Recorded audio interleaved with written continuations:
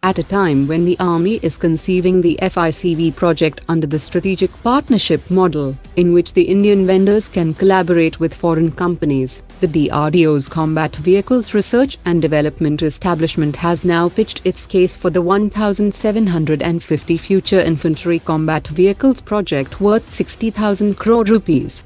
DRDO officials are having rounds of meetings and are giving presentations to the Army and the Ministry of Defence officials, under which it has proposed that the DRDO and Army Design Bureau can jointly develop the Future Infantry Combat Vehicle, and once the design is finalized, the private industry can be selected as a production agency, and the FICV will start delivery in 4 years of signing the contract.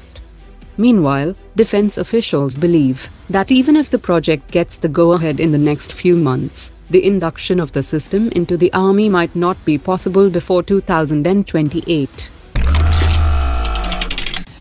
The DRDO has completed the ground trials of the XBand ACER maritime radar, and it will soon enter flight trials on board the DRDO A319 test bed, and is expected to be operationally ready by the end of 2022 or early 2023. The Maritime Patrol Radar consists of 800 transmit-receive modules, and is the primary sensor in maritime surveillance, as it provides critical information such as small boat detection, vessel detection and classification, coast imaging and coastal activity. The XBand ACER maritime radar will be equipped on the 6 C-295-based multi-mission maritime aircraft and 6 Netra Mark II airborne early warning and control system. The two indigenously developed precision glide bombs Gaurav and Gautam has now been approved for mass production. The 910 kg Gaurav features deployable wings and has a range of 100 km, while the 550 kg Gautam is a non-wing version and has a range of 30 km, but its range will also be enhanced in the future.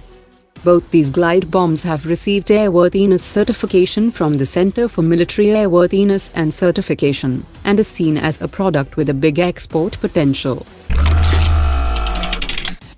The DRDO's Aeronautical Development Establishment will power its Tapas PH-201 medium-altitude long-endurance unmanned aerial vehicle with a new 220 horsepower diesel engine that is currently being developed by the Combat Vehicles Research and Development Establishment, that makes it twice as powerful than the existing engine.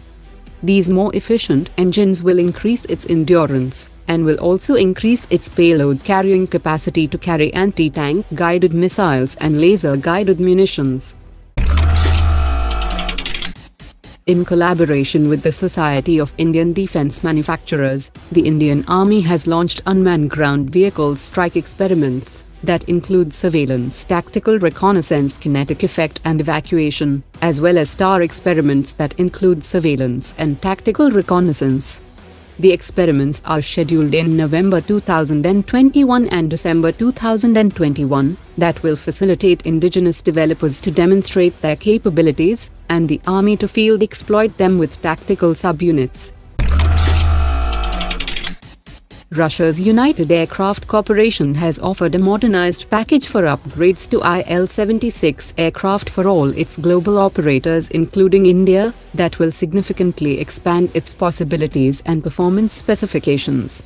The overhaul and modernization upgrade of 17 IL-76 heavy-lift aircraft of the Indian Air Force might cost around 4,000 crore rupees, in which the older D-30 KP engines will be replaced by more modern PS-90 AESA turbofan bypass engines along with modern avionics that will extend the service life of the aircraft fleet by another 15 years.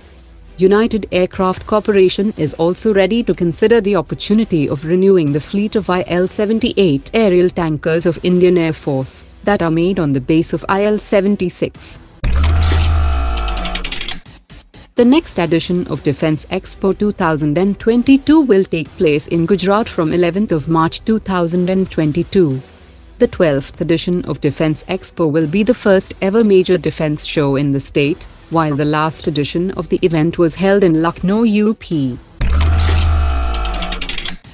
The navies of India and Russia have concluded the 12th edition of the Indra Navy 2021 exercise in the Baltic Sea, while the Army version of the exercise will be held from 1st August to the 13th of August in Russia's Volgograd region. The maritime exercise took place over 2 days, and included anti-air firings, replenishment drills, helicopter operations and boarding drills.